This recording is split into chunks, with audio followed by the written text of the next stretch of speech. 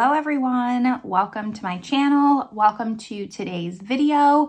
Today's video is going to be going over my May empties. This is actually April and May because I've been doing these about every 2 months now, but I have a giant bin here. There's actually so much, it doesn't all fit in frame or in this little basket. So there's a lot to talk about. If you like empties videos, make sure you give this video a thumbs up. Subscribe if you haven't yet. There's a lot to go over though, so let's just get started. All right, so as I mentioned, there is a lot to go over. I've been really trying to just finish up things that are maybe 25% full or just things around the house like that have 1 or 2 uses left and just kind of get them out of here and start fresh with products. So that's a little bit why there's so many here. Let's just go into categories, starting with nail care. So I have 2 nail cuticle pens, and then I have a base coat and a top coat.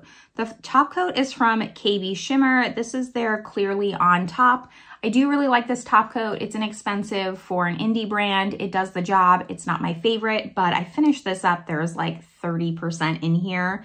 And then this is a base coat from Sweet and Sour Lacquer. You can't see it, but it was like green tinted to just kind of give your nails a good base, solid base coat. Nothing to complain about this, but it was time to just get that last a little bit out of there. And then I have 2 nail oil pens. So one was from Pie Colors, and I don't think this had a scent, or I don't remember if it did. It did, but it smells not good. This was terrible. I didn't like this cuticle oil, and the bar is low when it comes to cuticle oil. So for me to not like it, I just didn't. I do, however, love this brand. This is Anchor and Heart, and this is their vitamin C cuticle oil. This was the scent Cucumber Mint. Smelled exactly like that. I do prefer these little brush style tips for applying cuticle oil. So you just kind of click it and oil will come up. The only just downside of this is there's not a lot of product. It's very easy to finish one. I can finish one up in maybe a week. I apply cuticle oil pretty regularly, at least once a day, if not more. So that's the only downside. However, I have to say the applicator style is the best way. And then I think going into cuticle oil, that'll then bring us into lotions. Lotion, I have a lot. So let's go over these 2 samples first. The first is from The Body Shop. This is British Rose for normal skin, vegan sample. This was fine. Don't have any thoughts other than that. And then this one is the Soap & Glory You Butter Glow body butter. I really actually remember liking this a lot. It was very nourishing. I would probably pick this up. I don't think you can get Soap & Glory in France. I'd have to see. So if it's something I can only buy in the States, I probably would not prioritize that. Sometimes there are beauty products that I'll get in America. If you're new to my channel, I live in France. I used to live in America for quite a long time, and I relocated to Europe in 2018. So there are still products that I love and bring back. However, I don't know if I would prioritize a lotion because it is pretty heavy. So not really worth it to me when there's probably equally as good lotions here. And then 3 other lotions. Let's see. I have this one. So this is from KL Polish, and this is their hand cream. KL Polish is no longer. However, I stocked up on a bunch of these hand creams when they went out of business. They're really nice. It's thin. You know, I don't really prefer a hand cream so much, only because I can just use a lotion. Like, I don't know what necessarily sets apart a lotion into a hand cream when I could just use a cuticle oil. But it is a nice lotion, not necessarily just for your hands. And then this is the BASD Invigorating Body Lotion. This came in some sort of sample, and it says invigorating body lotion. This is literally, it's like a body lotion that's like Bengay. Like, it just gets hot. It's weird. I don't like it. It's very minty, and maybe that's nice for some people, but if I need that kind of product, like, I'll just use icy hot. This is not something I just would go out of my way to purchase. And the last lotion type product is this bad boy. So this is the Hemp's Sweet Pineapple and Honey Melon Lotion. I stalled finishing this because I hate the pump.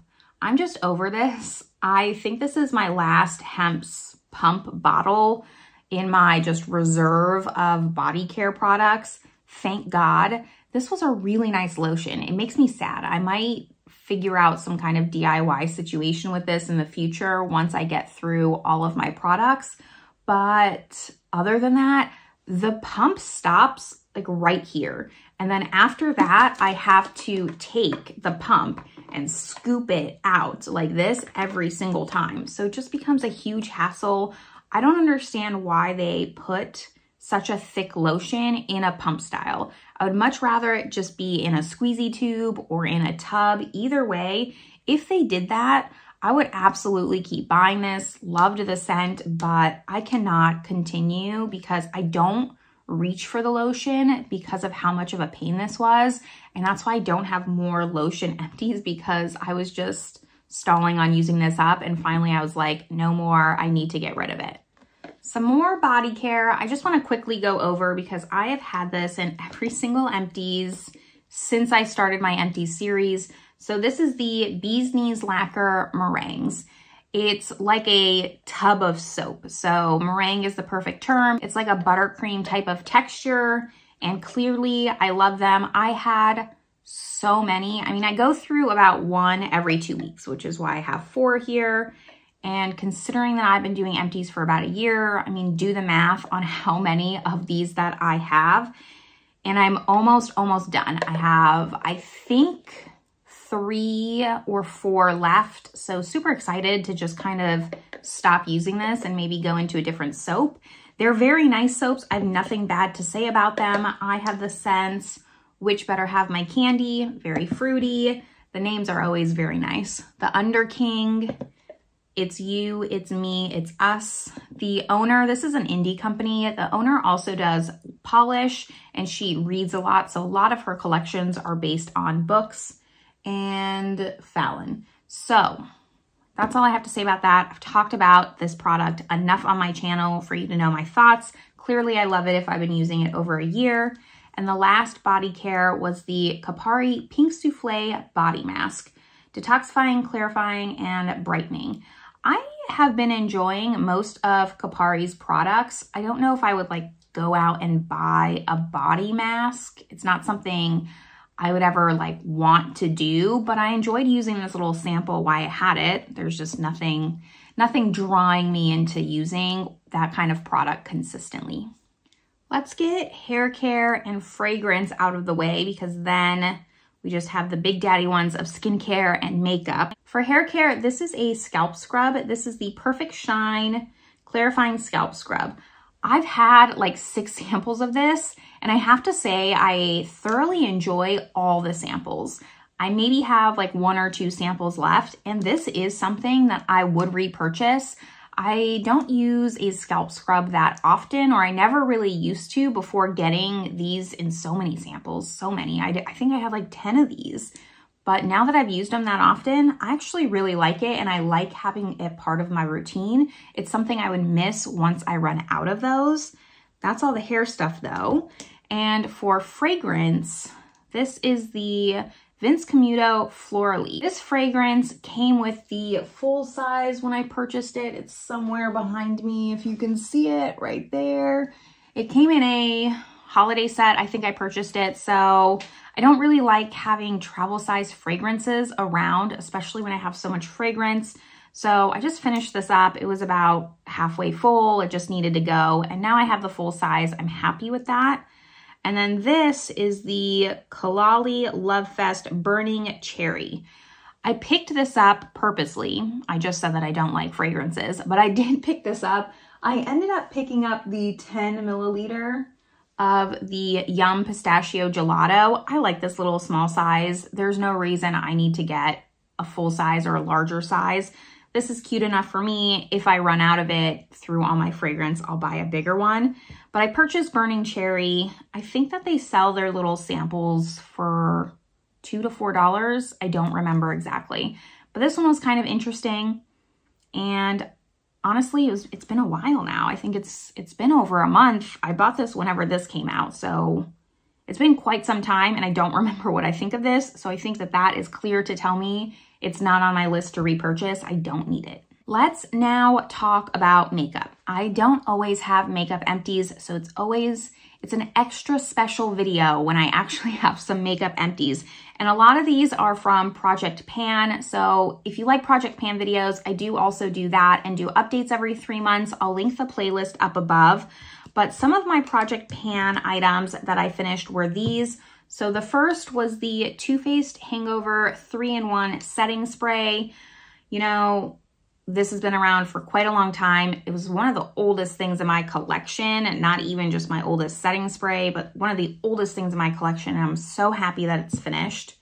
The next one was a primer. So this is the Dior Capture Total Multi-Perfection Makeup-Based Sunscreen. This was in every single one of my description boxes. I always link all the makeup that I'm wearing down below, and without fail, I could just copy and paste this over. I always used it. It looks like there's still product in here, but nothing else pumps out. That's the best I can get it. And the top doesn't come off. I actually cracked it trying to get the top off. It does not come off. So I'm counting it as empty. And you know, I liked this. I wouldn't rebuy it. It's just overpriced for what it is. It has sunscreen in it. You know, it's just a hydrating primer. It was nothing special. I liked using it. While I used it, I felt bougie, but other than that, there's no reason to have a primer like this. I'm glad that it's empty. And then I think the one that I'm most proud of is this. This is the Charlotte Tilbury Airbrush Flawless Setting Powder in 1 Fair. This took me so much longer to finish than I thought it was going to take me, because when I pulled this into Project Pan, the ring was, you know, down to there. Like there was really just a small amount left, and it still took me 6 months to finish it. Like once I feel like the pan comes, it takes forever to like get through that product. So I was really happy to just finish this. This is my favorite under eye setting powder as of right now, and I will repurchase it. However, I'm just trying to get through a few more of my powders first before I do repurchase it. I'm gonna hang strong until then and resist adding more to my collection until I finish up a few more powders. And then not exciting is this little package here. This is from Ulta Beauty, and this was their on-the-go makeup wipes. There was only 5 in here, so it wasn't like it took me long to finish. I don't purchase makeup wipes. This came as a sample. It's just not something I like. And quite honestly, it had 5 makeup wipes in here, and I maybe used 2, and then the package was completely dried out. Even though it has a little sticker to keep it fresh, it dried out. I had to like re-dampen it to take swatches off. So if I did purchase makeup wipes, they would not be those. And the last makeup item is a mascara. So this is the L'Oreal Telescopic Mascara, and this is specifically in brown. So I only open 1 mascara at a time, and then I use it until it's done. This was nice. I actually started using this before the telescopic lift even came out, and Mascara Gate was like even a thing. That just is a weird coincidence. This must be a different version of their line or older. I'm not really sure. Here's what the brush looks like. It's not the same as the telescopic lift as far as I know. I didn't purchase that.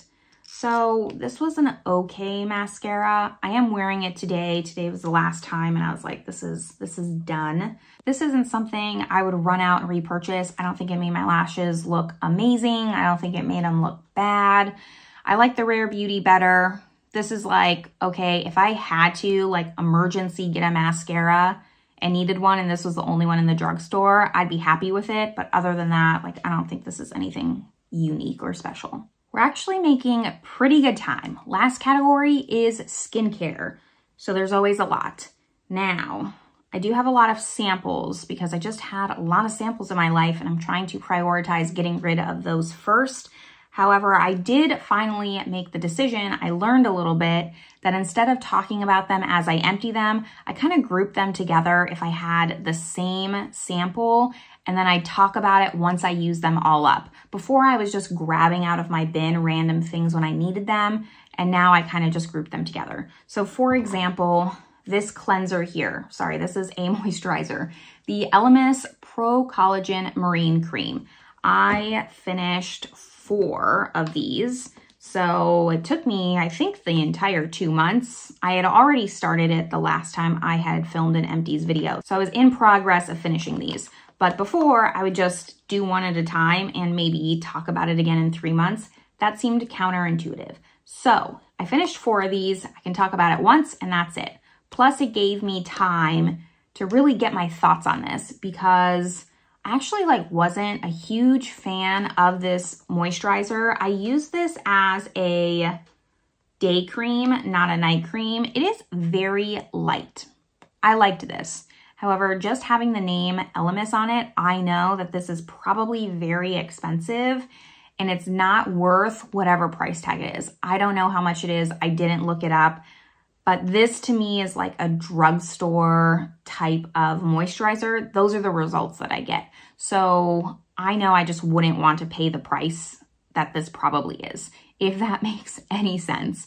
There's some times where I'm fine paying a luxury price tag if I can notice a difference in quality of a product. And there's sometimes where it's not worth it. Of course, drugstore products can also be very effective. I'm not saying that. I'm just saying that this to me is not worth whatever price tag it is, over $20. So I'm not going to repurchase it.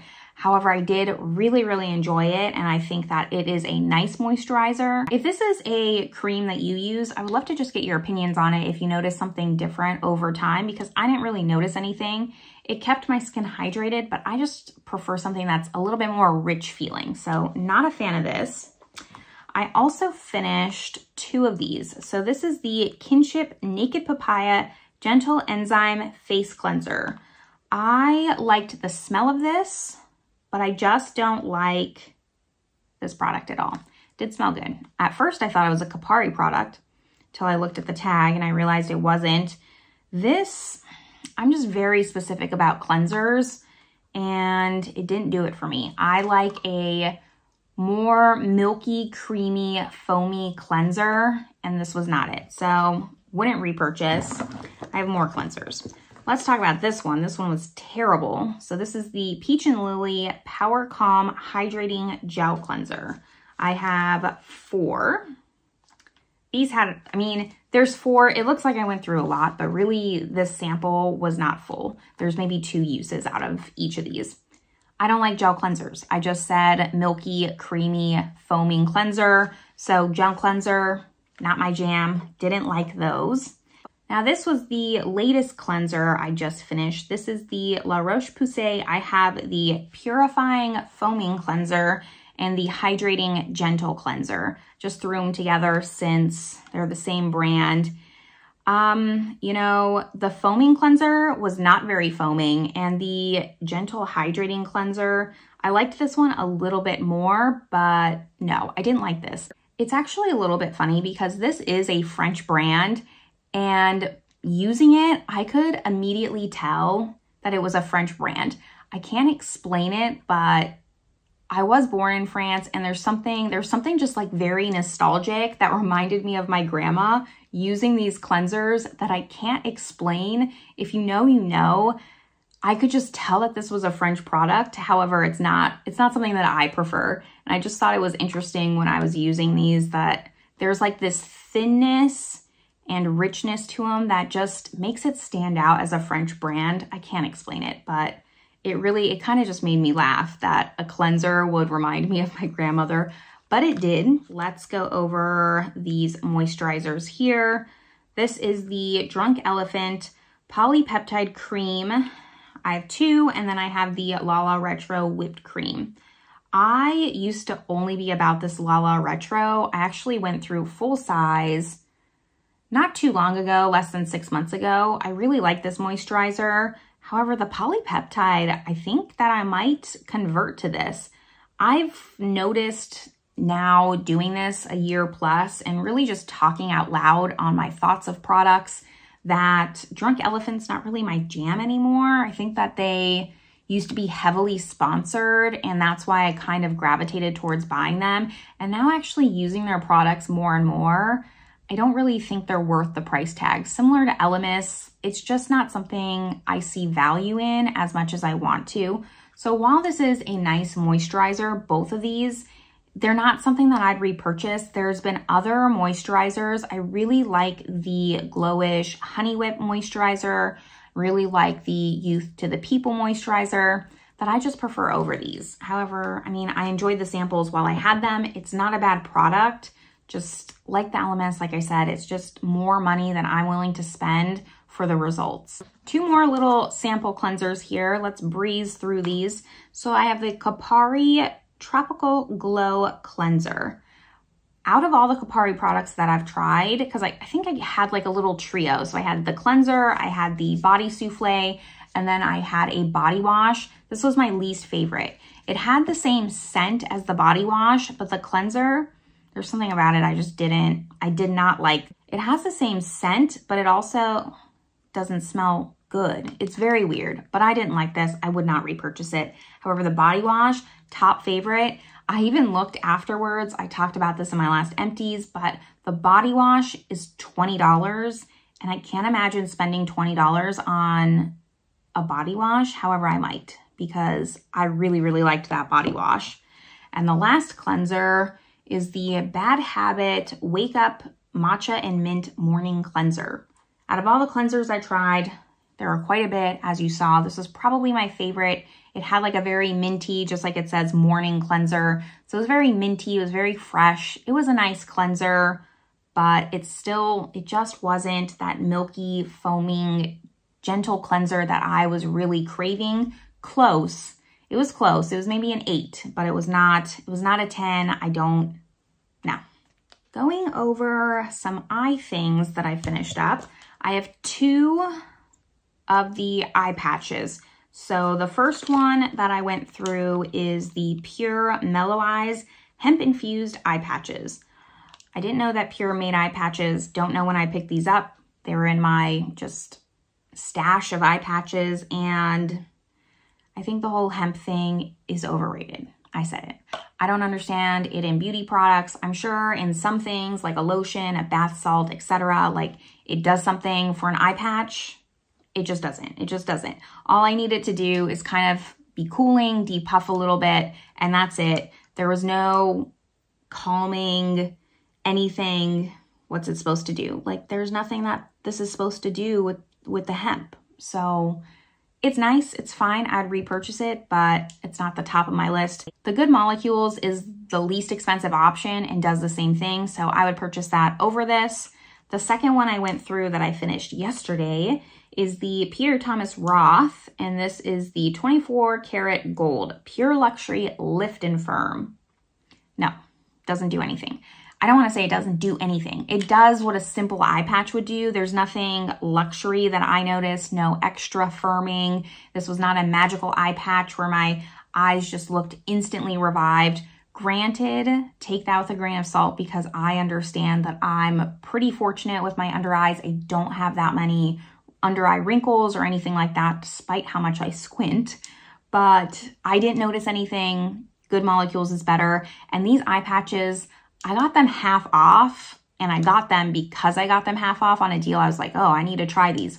I'm pretty sure these are at least $50, if not more, for this. So I would never spend that much full price on these ever.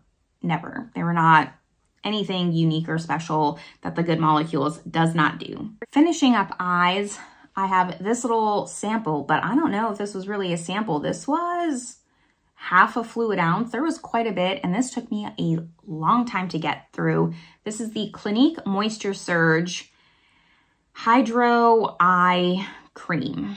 I hated this. Absolutely hated it. Every single time I used it, I hated it. Morning and night. It took me 6 weeks to finish, maybe more. I might have had this in rotation the last time I did my Empties, so it may have been more than 8 weeks. The thing with this, you can't tell, but there's little of like those little balls in here that are supposed to have like the extra moisture. But if you look at there's nothing in here. If you look at the component, there's like a little tiny hole that it comes out of. So the little balls, the moisture balls, would get stuck in the opening and I'd have to mess with it. And, you know, a lot of times like it would just squirt out or something like that. Like, who approved this design packaging? They need to get fired because it was terrible. I did not like this. I have right now, after I finish this, I have the Moisture Surge that doesn't have the little bubbles in it in the tub.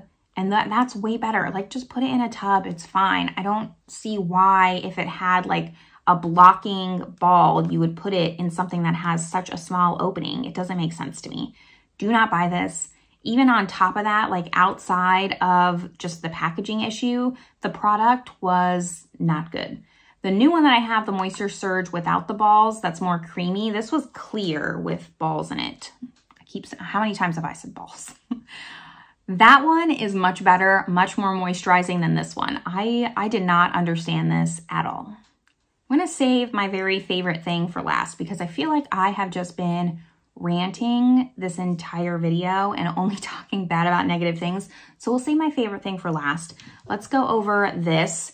These are two different products, but they're similar. So I have two samples of the Peter Thomas Roth.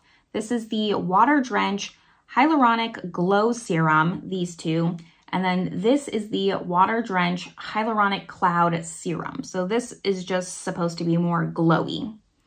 I don't think that my skin likes hyaluronic acid. I don't think it dislikes hyaluronic acid. I'm not seeing a lot of positive effects from hyaluronic acid. Now, I do know you have to put a moisturizer on after, like you can't just put hyaluronic acid on, expect it to moisturize your skin. There needs to be something to pull the moisture into your skin. I do know that, so I'm not applying it incorrectly, just to be clear, but I don't notice a huge difference when I use it. Mostly my skin responds to vitamin C, very old school, been using vitamin C for years and years. I mean, vitamin C has been around for a long time. And I think it's just a tried and true, and it works for my skin. I notice my skin is brighter when I use a vitamin C serum. When I use a hyaluronic acid serum, I'm just not seeing the results I want to see. I'm not seeing enough of a difference to want to continue to use a hyaluronic acid product. Now, I know there are people who have a 20-step skincare routine. I am not that person. I try to keep it very simple. I double cleanse. After that, I apply a serum, my eye cream, and a moisturizer, and at night, sometimes an extra moisturizer or a facial oil. That's it. I only go through one serum at a time. So the hyaluronic acid is not gonna be the serum in my step. I'm gonna use a retinol or just something a little bit stronger. I don't like this, and I also think that the Peter Thomas Roth Water Drench line is also overhyped in general. 3 things left. Let's go over this small one. This is the Perricone MD. This was a moisturizer, cold plasma plus cream intensive hydrating complex. I use this as a night cream when I was using the Elemis, I think. And this was really nice. It was very rich. It was very moisturizing. Just, I didn't like the smell. Like, the smell is too earthy for me. I wouldn't say I'm very, very picky with scents, but I am a little bit picky. I like earthy scents, but there's a difference between herbal earthy and like dirt, just dirt earthy. And this was dirt. This smelled like dirt. I didn't like it. I didn't enjoy using it. It was very nice on the skin. It gave good results, but I can't get over the scent, so I wouldn't repurchase it. I will say though that for a sample, like this is a glass jar, is really nice. That's about its only redeeming quality. And the last 2 things I have, I'm gonna save this. This is the Elemis Cleansing Balm. I purchased like a trio of these for around holiday, Black Friday, when they were running a deal, because the cleansing balm is quite expensive and I wouldn't purchase it if I didn't get a good deal on it. This was nice. I understand the hype for the cleansing balm.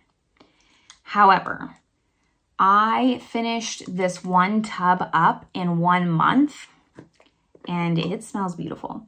This is the earthy that I like. This is so spa-like. I could smell this all day long. I love the scent of it. I loved how it performed. I just can't get out of my head the price point, and I can't get over the price point. Is this something I'd pick up every now and then as like a treat? Sure. If there was a good deal, yes. This is a great, great cleansing balm. I just had, before this, I had L'Occitane cleansing oil, and that was $20 and it lasted me over 6 months, and I used it every single day. And I used it to take off swatches, so it probably would have lasted me longer had I not used that. That is more worth it. I can't get that out of my head versus, what, the $50 for this that lasted me 1 month. No, thank you. I'll take the money that I save and buy a Tom Ford quad or something that's just more expensive that I can have for longer than something that's only going to last me a month. There's not enough in this to make me want to keep repurchasing it. However, I will give it to them. Like, I do understand the hype behind this product. And the very last product that I have to talk about, my favorite out of everything, is this. I've had this in an empty before. This is the Declore Night Balm. I have the neroli version. So I finished the first one. I talked about it in an empty. I got this, not this one, the one previously. I got it in Cyprus when I lived in Cyprus, and the spa lady, I got a facial and the spa lady upsold me on this night balm, and I bought it, and it was like $60, and I used it all up and I became obsessed with it. Once I finished it, my skin actually missed it. My skin missed it, not just me like inside, but my skin physically missed using that night balm.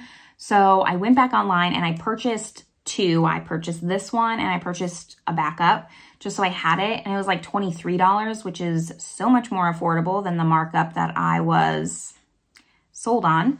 We won't talk about that. Now that it's $23, I can't get enough of this product. I use it maybe twice a week. It's kind of like a very thick Vaseline. You use it after you're done with all your skincare. It's like an extra boost of moisture. It really holds everything in. Vaseline is really the best comparison I can give it because that's what it's like. It smells better. It has very similar scent to Elemis, if you know that scent. This one,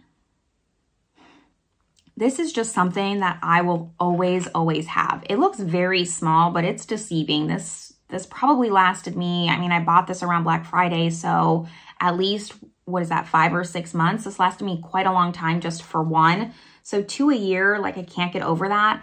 I have some facial oils that I want to get through and use up before I crack open my next one. So I am gonna try and finish those, but after that, I am done, like sold. I will not be purchasing another facial oil. This is everything that I need in just that extra boost of moisture. It also is healing. It feels like an ointment. It's the best possible thing out of everything. I cannot, if there was anything out of all my empties that I've ever recommended, it would be this product. I don't see it talked about enough.